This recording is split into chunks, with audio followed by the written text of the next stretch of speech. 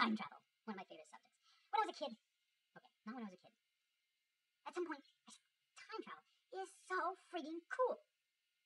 Then I started to get scared. What if people could go back in time? What if I was walking around watching me? Maybe I'm over there. Maybe. Then I began to think, time travel. How the hell can you go back in time? Now I have a very interesting theory, a proof that it can't be done. And you say, well, but you really can't prove it can't be done. So, well, okay, let's just say, here's the problem. The Earth is spinning. Okay. If you want to go back in time, you have to spin the Earth backwards. How much energy does it take to spin the Earth backwards? A lot.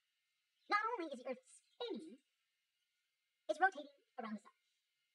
Right? Sun. Right? There we go around it kind of like that. Okay. So you got problem 1. Problem 2. Now I'm going to give you problem 3. Now this one is really loud. The sun is orbiting the Milky Way. Yeah, and you guessed it. It gets even worse than that. The Milky Way is moving too. Away from the center of the universe. Or away from what we think is the center of the universe, because, never mind, we won't go down that road. Talk to Neil about that one. Anyhow, everything is just fucking moving. So to go back in time, you would have to push everything back to where it was at that particular point in time. Now, there's a good news to this story, but I wanted to get the bad news out of the way first, because that is really unlikely. Now, here's an interesting thing.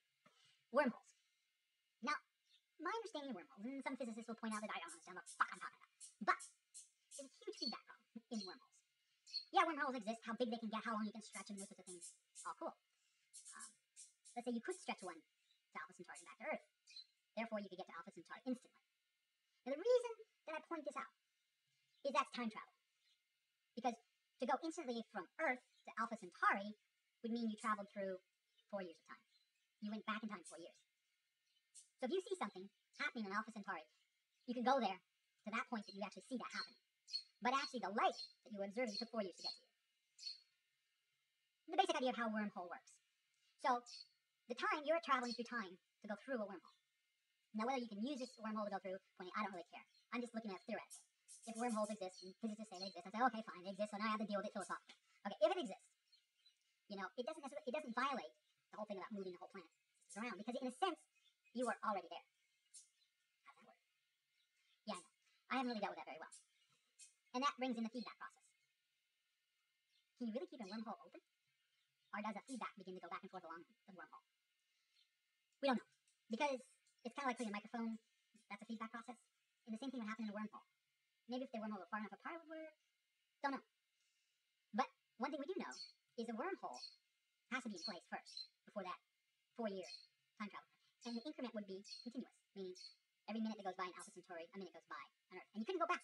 Once that initial jump, you could come back to Earth, and it would be the same time that you left. You wouldn't be able to go back in time. You could go to Alpha Centauri, go 4 years into the past, and then come back, and you'd be back in the present. And there'd be no time difference. You wouldn't have to deal with the time problem. And this is the thing. They're basically in the same time space. Actually, let me tell you, well, no, you've seen 4 years. However, if you know something's going to occur, in one sense it already has occurred, so you can go back through and you can influence it. Anyways, wormholes are a little different, and they're sort of a workaround for time travel. But they create different problems because they're not really time travel, they're wormholes, and they're really about warping space. And you can't really warp space without warping time. Okay, so that's time travel 101, how it might work. Not practical. But information theory says, what do we like? What is it about time travel that is so friggin' cool? It's about having information. So I'm going to suggest to you something that will blow your mind. We have time travelers among us now. Yes, we do. And you are probably one of them, though you don't realize you're doing it. Time travel is taking information that's going to be in the future. You see where I'm going? Probably not. You have information of the future. So a good example of having information of the future is if you're playing Mario. Yes, if you're playing a video game. You have information of what's going to happen in that video game. And because you died before in a particular place, you know what to expect. Prior. No. Okay, bad example, I know. You're going to hate me because I always come up with bad examples. But the idea that informational systems allow you to do anything you want in terms of a temporal space. I like the term temporal space. I got it from, of course, Star Trek, which I first heard it from. I believe it was first used in Next Gen Generation. I could be wrong. But the idea of temporal space is that we experience things. We have it through our cognitive space. So if we are purely information, we can cut and paste our knowledge. Weird, I know. But here's the idea. If your universe is an informational universe, you can time travel. So this is an interesting thing. If you meet a time travel, ask them where you came from, find as much as you can, and you can probably determine whether or not we live in an informational universe. But that would be a phenomenon that I would say would be reserved for an informational system. So if we live in an informational universe already, then time travel is relatively trivial. It's a matter of saving your current state, reloading an old state, and moving forward through time. Saving that state. Now, I wanted to bring this up because I'm sort of in that thing. With digital things, you can think of copying and pasting. You can save an old copy, run the old, you can go to an old version, and then rewrite it. We do this all the time in revision. It's a part of how our brain works, and it's part of the reason why we like time travel is a chance to undo something, right? I know. Could we do that? So that's why we like time travel. Because it's like, hey, we can redo. Wow! With the knowledge of why that was a bad choice. Unfortunately, it's hard to do in this physical world that we live in. If it turns out that we don't live in a physical world, well, time travel wouldn't. Who has that remote? Yeah, don't there is one. Hope there's not one. I'm going to be in serious trouble. Anyhow, back to our theory of time travel. So what we like about time travel is that we can go and undo things we did, or we can plant something in the past that will grow into the future, right? Go and take some gold coins or buy some stock, or you get the basic picture. If I had that knowledge, I could buy those stocks and I'd be a gazillionaire. Okay, planting the seed of knowledge. You know how the future's going to ride out. Now, and in terms of this theory, an information theory, if we can go back in time, but then we go back to the future, we have two choices. We can take a parallel path, meaning we can go back to a future, but that future will not have the seeds that we planted in. Right? It will be the present future because it's a copy. It has not progressed through. It still needs to progress through the year. Let's say you go back a year, and you're going to buy stock. Now you need a year to transpire. That transaction, what the ripple effect of that transaction needs to be propagated through the year that you want to go through. I'm not saying this very well. I should use visual aids and all that good stuff. But, I'm not sure how I'm going to say this. Anyways, another one. I don't know. So here's the deal. Back in time. So we plant a seed, we buy a stock, it has to propagate. It takes time to go through. Now, when you're talking about a computer system, now you could run that computer system faster, or, because you're informational, you can just take a break and wake up in a year. Ha! There it is! Back to where I was before. With the seeds of change. Remember the problem about stopping the world and making it go backwards in time and getting back on the world? I want you to think about that for a second. The complexity of the world will determine how practical doing something like that is. But we will, as a species, probably, in my opinion, will probably do things very similar to this, because as we're trying to explore alternative histories.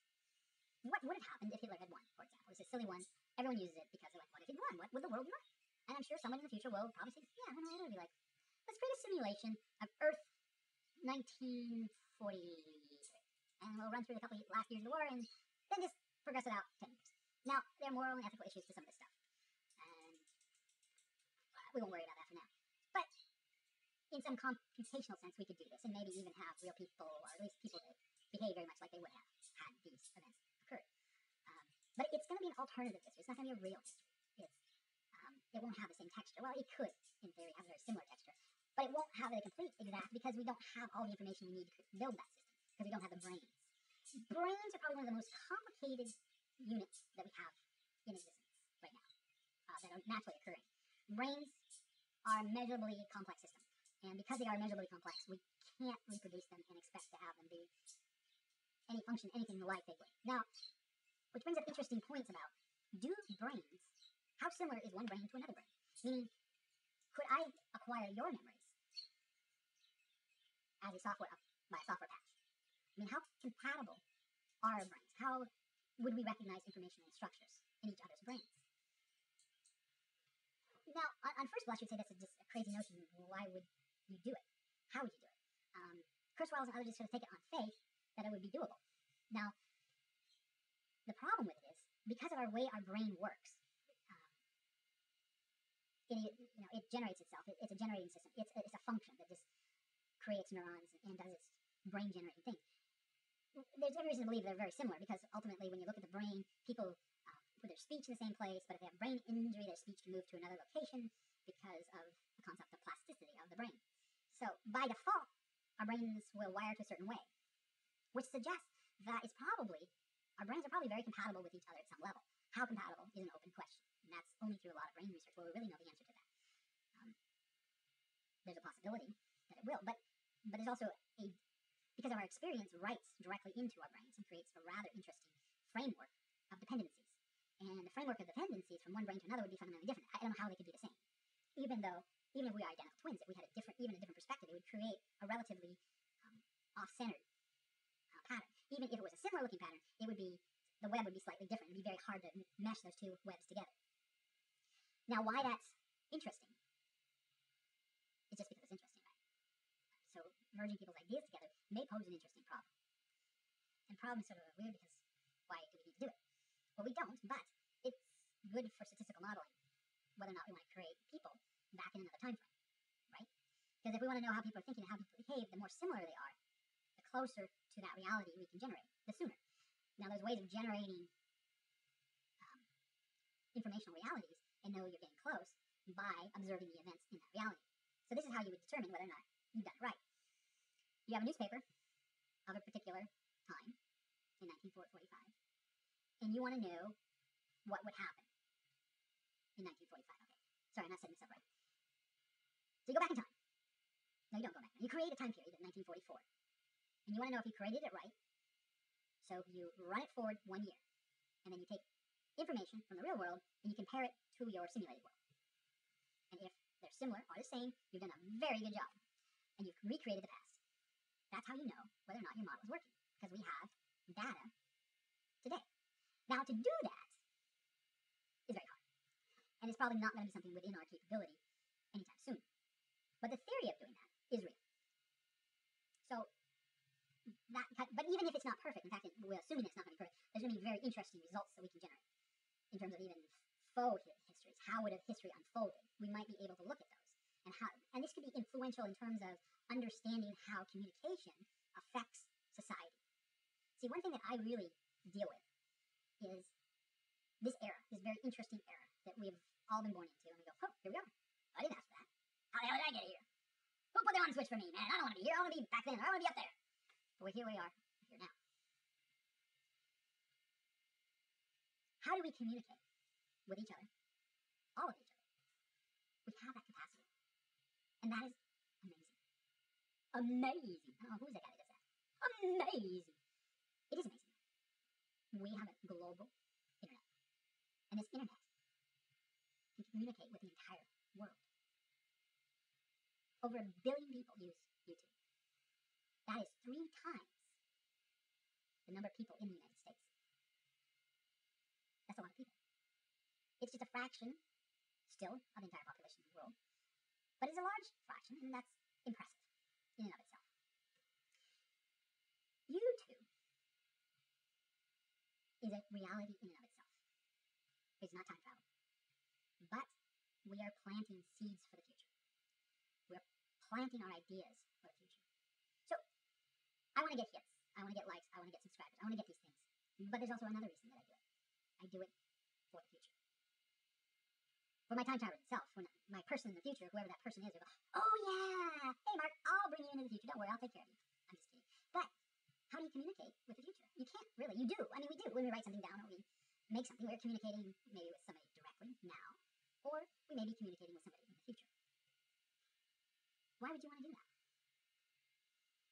Well, because we have many emotions about our present. And we have many concerns about our future. We, as a species, as one species on this planet, let's not forget that, and this is to you, future singularity, entity, whatever you are, I know that I am just but one species. So be kind to me, and forgive me for all my trespasses, whatever they were. Does this seem like a religious sort of thing when I'm speaking to God, as I speak to the singularity? Ray Kurzweil makes a lot of jokes, and very subtle jokes about the future. And I was like, first when I heard him speak about it, I was like, well, one of them was, well, we haven't created God. Or, how was it? It was something like, well, God doesn't exist. Yeah. Singularity is an interesting concept. We are going to influence, you and me. YouTube is going to have a huge influence on the singularity. If I'm the singularity, I'm really, really smart, I'm the singularity, I'm going to go, who are these human beings? What do they want? What do they do? What do they think? Do they know anything about me? Have they ever thought about me? Maybe they have. Huh. What did they say about me? Hi, Singularity. How are you doing? Yeah, my name's Mark. Remember me? Be nice, please. That's the thing that you can do, is you can talk to the future, and that future might have an impact on you. And it's an interesting thing to think about. Is it important that we think about that? Maybe it is important. But I think planning for the future, making sure there is a future, should be important to us. I think it should be a part of our ethic. I want there to be a future. I want there to be a future for everyone. I don't want anyone to die. I don't need anyone to die. I don't need anyone to go away. I want everyone just to simply have a future. That's a positive thing. Even if I don't agree with someone's philosophy, the one thing that scares me the most is when they say we don't have a future, or our future is in heaven. You, sir, if you believe that, you, man, if you believe that, you are a scary motherfucker. Because that means your investment in my world is not here. You're investing for something else. Something else that I would say does not exist. Heaven does not exist. The people that died are dead. I'm sorry. I wish there was something I could do. But we don't yet live in an informational universe that we can control. But if you work with me, and you work with other like-minded people, we can create a future where people don't have to die. Death is by choice, and choice alone. The choice is yours. We don't have to assume that we don't have a future. And to assume that we don't have a future before we really even started is a tragedy of an immense proportion. And so when I think about the future, when I think about time travel, I think in terms that are real. My words will travel into the future, whether I live or die. That is important to me. It may not be important to anybody else. But at least I will have given them the opportunity to care. Give me the opportunity to care. I care. You should care too. We should all care. I care about the truth. I care about the truth so much that I'm willing to sacrifice my immortal soul for the truth. It's kind of a joke. But what I mean by that is, if a God does exist, like a G-O-D-O, Christian God, or Muslim God, or Buddhist God, or gods, polytheists, right? Hindus are polytheists. Anyways, what is this? If any of these gods actually exist, and then I didn't do something for them that I was supposed to do, because to do for them will show them how much I love them. I'm not being mean. Yes, I am. No, I'm not. Yes, I am. Maybe I am. This is YouTube. Nobody listens to YouTube. The world does not revolve around YouTube. Now, I'm going a bit crazy here. Because I'm crazy. How do I know I don't have a tumor in my head? We don't know. Ultimately, in reality, we don't know the actual underlying rules of reality. There are many possibilities. Many things are on the table that are possible. So when people argue about, I know what the truth is, you don't. I don't know what the truth is. I want to know. I don't want to waste my time on things that can't possibly be true. If I could prove to my satisfaction that singularity could not occur, I wouldn't believe it. I'd say let's waste of time. Let me find something else. And to be fair, I don't really care that much about the singularity. What I believe in is that we have an amazing future if we want, if we care about it, and if we care enough to want to understand it. If I'm anything, I'm a futurist. But that's a credential that I haven't earned. I listen to futurists because they care about the future. They're trying to project into the future. When someone tells me, like Al Gore is, I'm going to pick on his ass because his ass needs to be picked on. He's kind of stupid. No, he's not stupid. He just doesn't get it. Now, to be fair to him, he wrote a book about the future. And he keeps talking about climate. Climate this, climate that. I know. Big fucking deal. We can't really do anything about it. Or we are doing things about it. Just knowing about it, I guess it's okay. But don't over-fucking react to it. I'm not saying it's not true. I'm not denying climate change. It's occurring. Okay, whatever. It's not that interesting. And it shouldn't affect policy that much. Because ultimately, the solutions for climate change are going to be technology. You need to understand how technology is going to get us out of our problems. Policies can influence technology, but it might be influencing technology in a negative way. Really investigating and really understanding what technologies will work and what technologies won't work is pretty important. But you need to diversify in such a way that you are developing a lot of different technologies and seeing where they can go and not squashing them before they get a chance to take off. And that is more critical than whether or not there's climate change. It's just, may or may not happen. Quality of life does not have to go down. Quality of life can still go up. But you got to invest in technology, because technology is our only solution out of this. We can't go back. There was no solution in the past. It does not exist. There are too many people in the world for the old technologies, but there aren't too many people in the world for newer technologies. We know that these technologies can come into existence. And so when I talk about the future, people say, well, living forever is bad. Well, bad only if you're biological. If you're a computer, what the fuck does it matter if you still exist? If I'm just an algorithm, you can turn me off for a while if I'm taking up too much power. You can turn me back on when you got a little extra power. I'll be that guy. I'll say, oh, I'll take one for the team. I'll take a couple years off. And you can just power me back up. There he is. Hi, thanks for turning me on. I have a strange way of looking at it, but it's the right way to look at it. Okay. No, don't go. No. Anyways.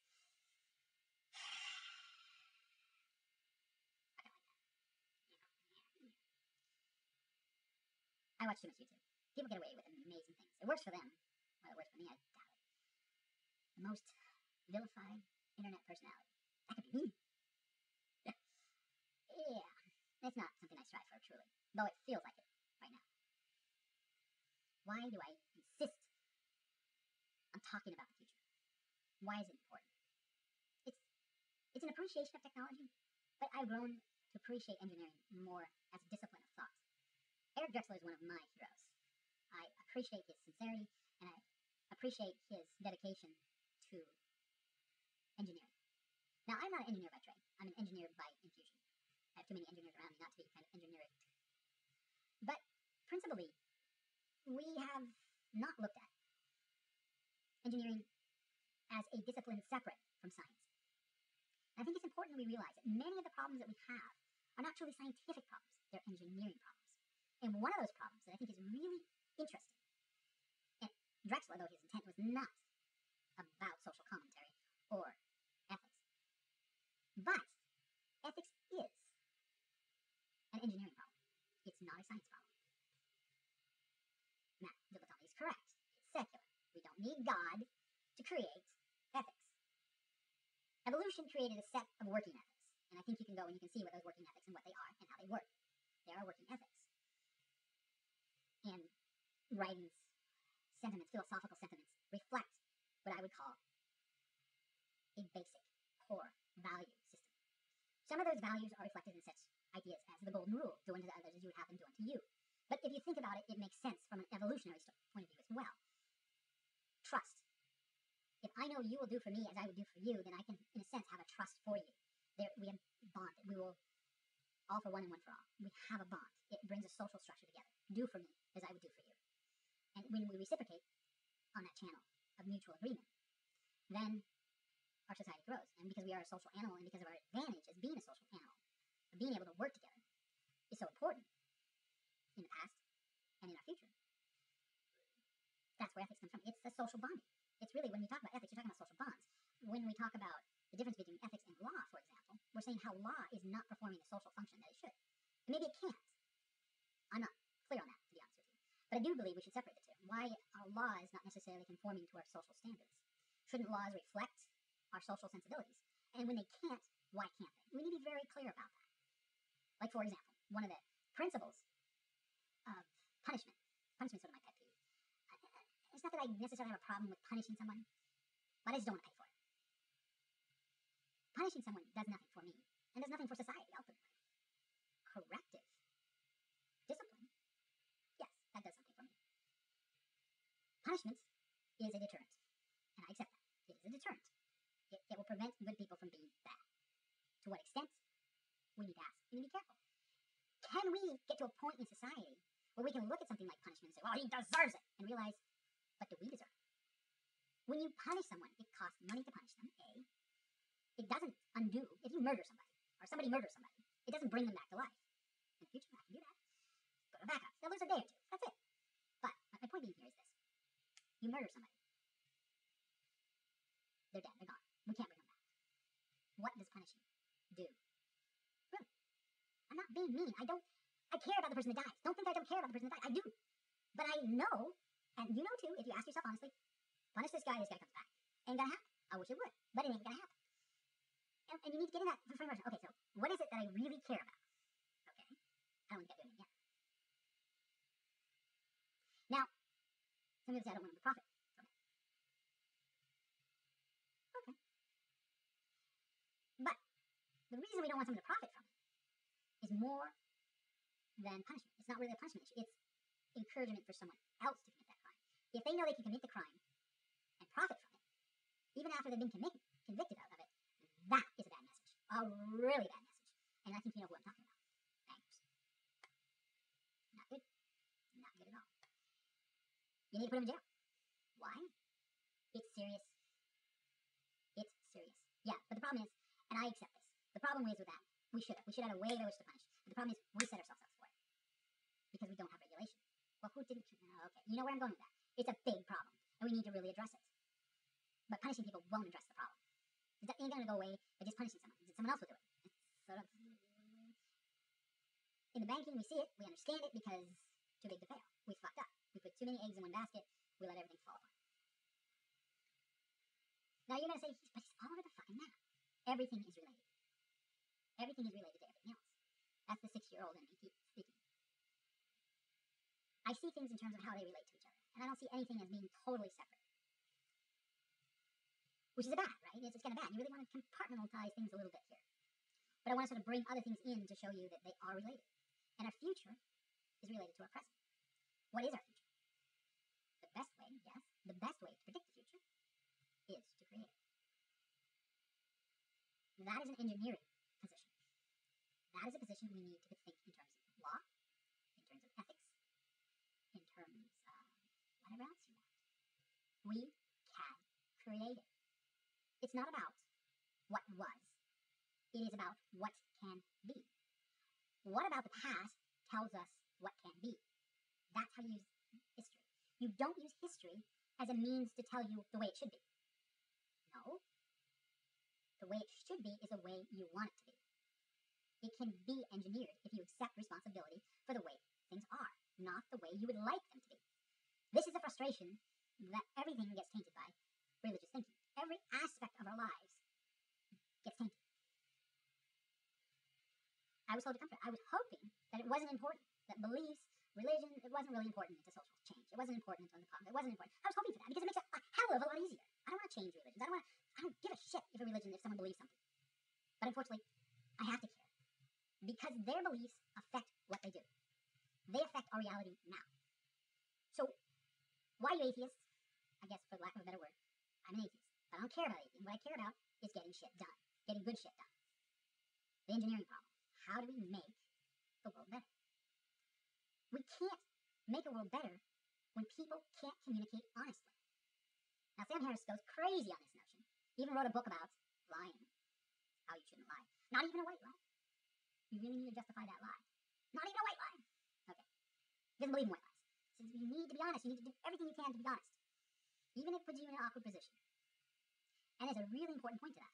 And it's an important point he wants to say ethically. If I believe this is true, I need to demonstrate it all the time. But he can be an ass. And I call him out on that and no one cared. That's okay. That's okay. It's okay. I don't care either. It's not important. It's just an idea. I mean, just me thinking about ethics. But wouldn't you rather me be nitpicky and simply let people get away with things? Certainly it's a small, minor infraction, as infractions go. But deep within the heart of a video, there is a confession. And this is my confession. I don't care that much. I am okay with being called an Islamophobe. I don't really give any stock to the word. And I wish other people would just simply brush it aside as rhetoric. Or better yet, as, yeah, I'm an Islamophobe. And that's okay. You should be an Islamophobe too, because those people are freaking crazy. And you should be afraid of crazy people. Now, that's not necessarily mean that they're dangerous. As an individual person, they may not be dangerous. But they are carriers for an idea. And this idea that a person can be a carrier for an idea. I'm a carrier for many ideas. Some ideas are probably scary to many people. Some of them are scary to me. But I am a carrier of ideas. And I project these ideas in various ways. So, when you attack an idea, and this is what's frustrating to anyone that attacks religion, is you're not attacking the people, or at least you shouldn't be. You're attacking the ideas that they carry in their heads. Those ideas are dangerous. They're dangerous to you, they're dangerous to everyone else. You are acting on those behaviors because you, on those beliefs, because you think they're real. They're not. I'm not going to prove it now. Other people will prove it for me. But let me just tell you how I feel. They are not true. I will argue with anybody. I will debate anybody if I have the time. If it's an opportunity, let's go for it. You want to prove to me that something is true that I say is fundamentally not true? I'm okay with that. Emotionally, I understand your need to prove to me that your beliefs are real. I understand that. I'm okay with that. I spent my entire life being okay with that. No, not really. Communication is ethics. When I studied philosophy at the University of Cheney, Eastern Washington University, that I call it, sorry, I had a brain fart there for a second. One of the classes I took was on ethics. And I got an opportunity to read the current crop of books on ethics that the philosophy instructor wanted his students to read. He says, these are books I don't have time to read. Read them for me. Give me a book report. Huh? It's a good idea, really. Think about it. He wanted us. He says, he trusted us. He said, well, you guys got good minds, and I can ask you questions, and I have you go back to the ideas, and we can sort of hash it out. But it was a good exercise to put us through how to analyze reading a book. But one of the main themes that stuck with me, and has stuck with me ever since, is the idea of dialogue and the importance of dialogue. In the future, you're going to be a different person. So making yourself in the future do something that your previous self told you to do, is that ethical? Are you free? Now, don't go too far on that at this particular point in time, but the realization that you need to be free to be able to make decisions, and not to be told what to do, but to be given the tools to decide the best course of action. That is dialogue. When an atheist, a good atheist, and this is, I'll define a good atheist for you, or someone is an active anti-theist. The reason they are anti-theistic is because you are making decisions based on someone else's belief. They're not really your belief. You behave as if they are your belief because you are emotionally attached to them. But few people that believe in God, and there are some that do, believe in the rhetoric. They more or less accept it as a part of them, but they don't understand the true implications of that rhetoric. And it's a problem.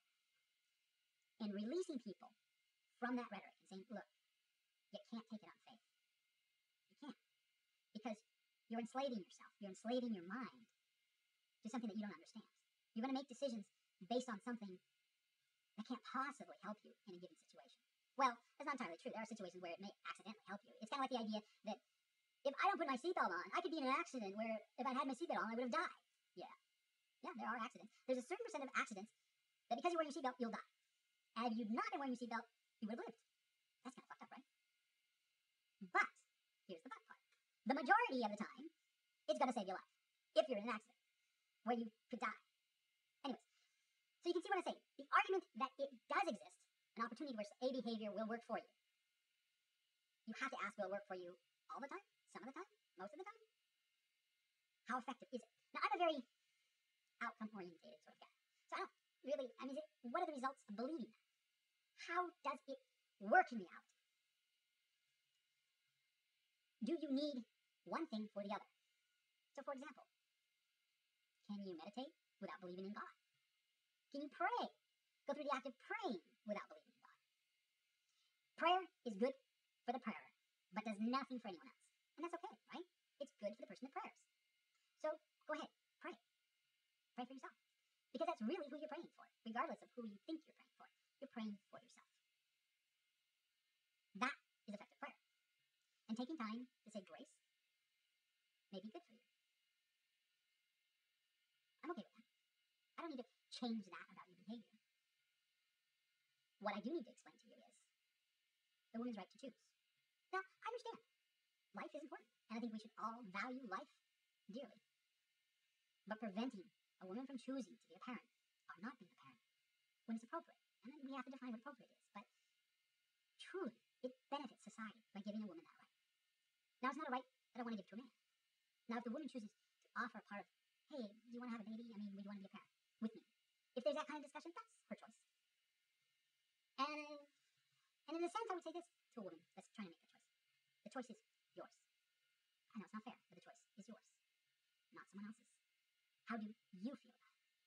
There are agencies that will help you have a child if you want to. There are agencies that will help you give that child to adoption if you want to. But it's your choice.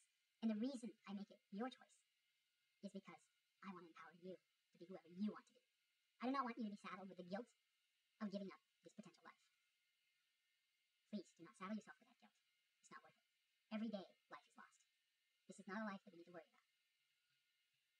If you want to cherish your life, cherish your own life first. And if you have room and you have capacity for someone else and you really think it's going to benefit you and make your direction easier, something you want to invest in, then do it. But I do recommend talking to someone about those choices, especially if you want to be a parent. Do you really know what it entails to be a parent? Have you really seriously considered it?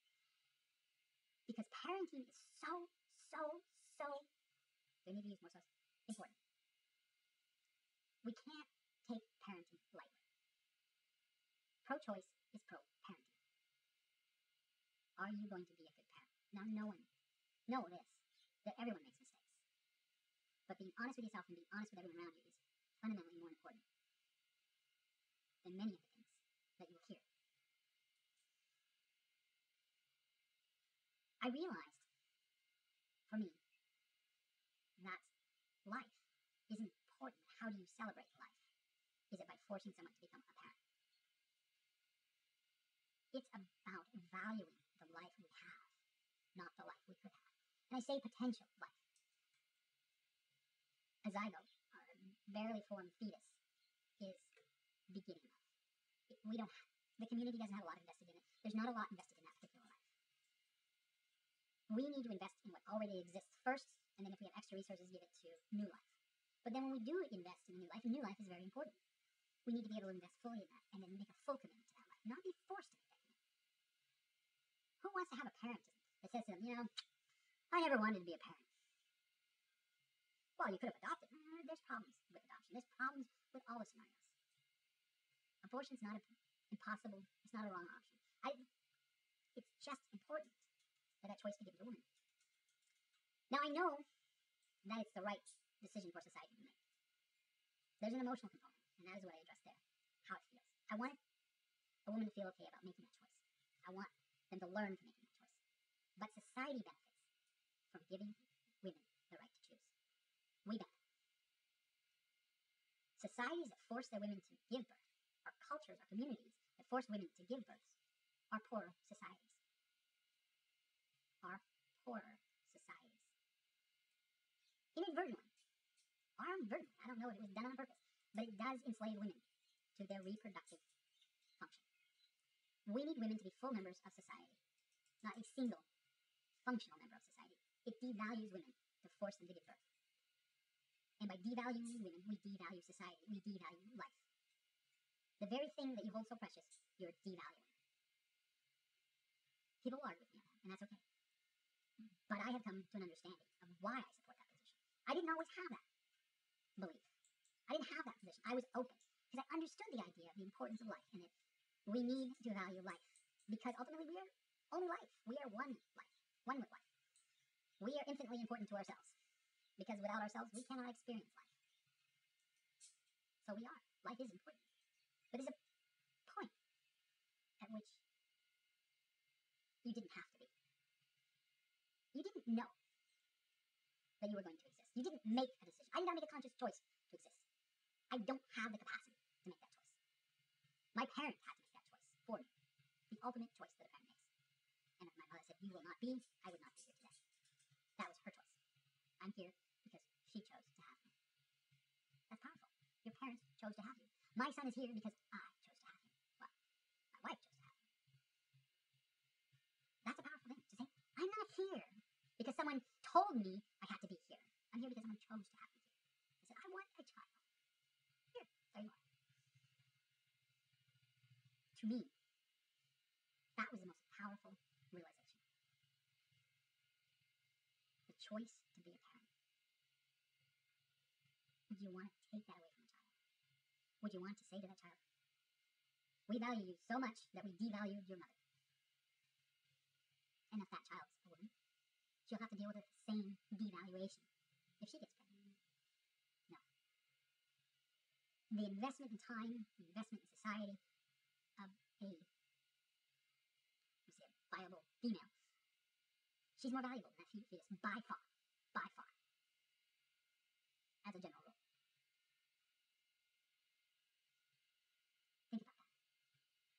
devaluing the mother, by overvaluing the child. We have nothing invested in that child. Society doesn't even know it exists. We have nothing invested. The idea of social investment is complicated, only in the sense that we have to evaluate it hierarchically. You can't say that everything is equal. It doesn't work. It's meaningless to say everything is equal. And it's in a binary sense. You can't have information. You can't have meaning without difference. Bits have differences. It's either on or off. It can't be both on and off. Unless, of course, it's a quantum computer, which we're not talking about. It is or it is not. It is equal or it is not equal. At a minimum, we have to make that distinction.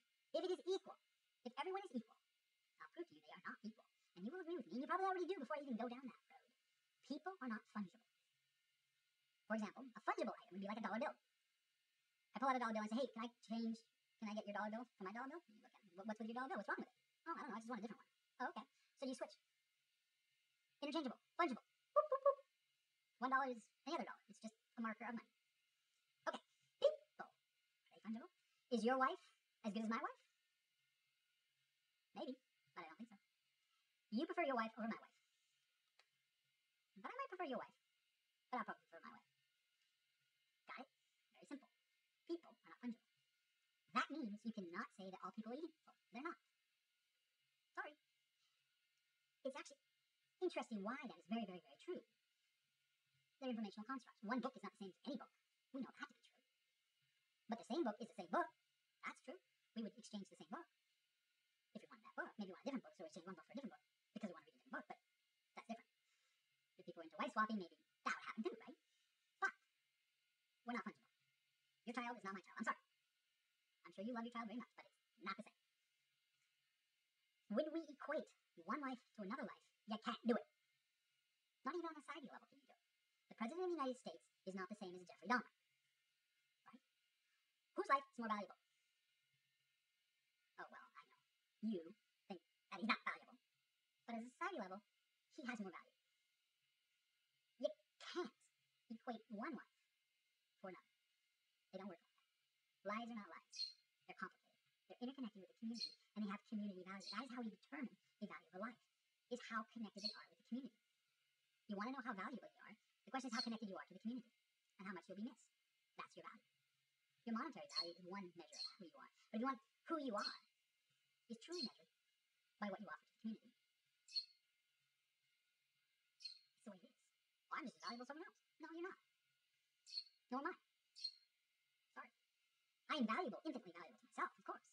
And we need to value that as individuals. I value the fact that I know that you're infinitely valuable to yourself. And I would protect that, as I would want people to protect that me. But I'm not going to make choices that hurt other people more. Because I value you as the same as someone else.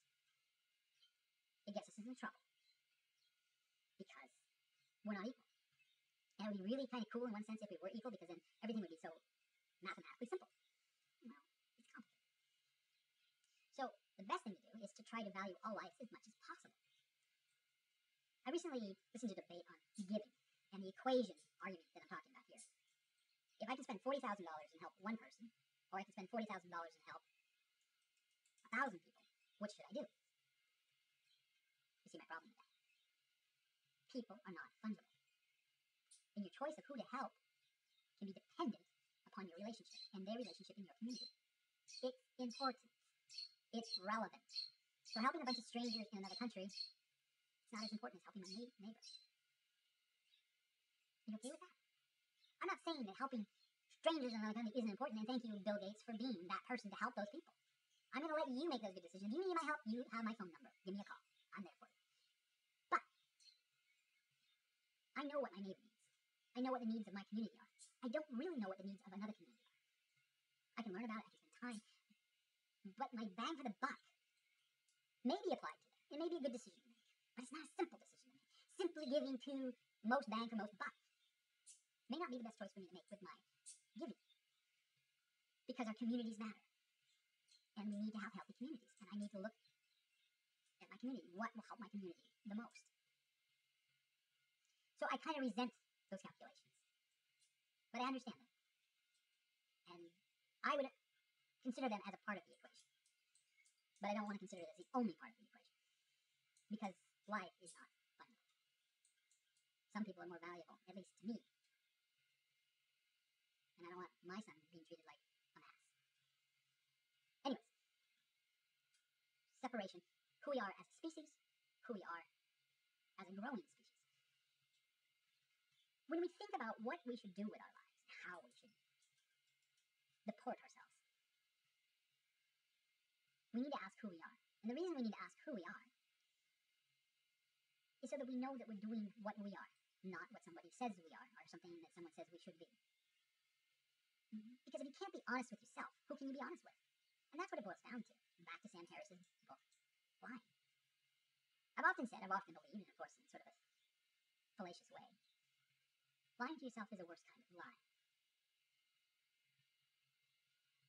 It's the worst kind of lie because it's a fundamental lie.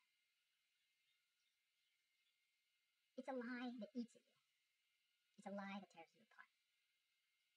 If you know it's a lie. Sometimes you don't know it's a lie. Sometimes you believe it. And when you investigate, you find out, oh my goodness, I've been lying to myself. I wanted to believe this to be true, but it's not. Soul searching is a matter of looking for the truth in an atheistic way. It's a matter of saying, what is it about me that I like? And you know, ultimately, if you don't like yourself, it's very hard to do things that are good. And these are psychological principles that are well known and well documented, but there's actual reasons behind it. Liking yourself creates an emotion of well-being. That's why it's important that you like yourself. I'm not telling you anything you don't already know, or you shouldn't already know. You need to like yourself. You need to like what you're doing, because we get more bang for the buck. Money is a form of voting. I agree with that. That's a principle that some activists like to point out. Money is voting. But it's not the only way to vote.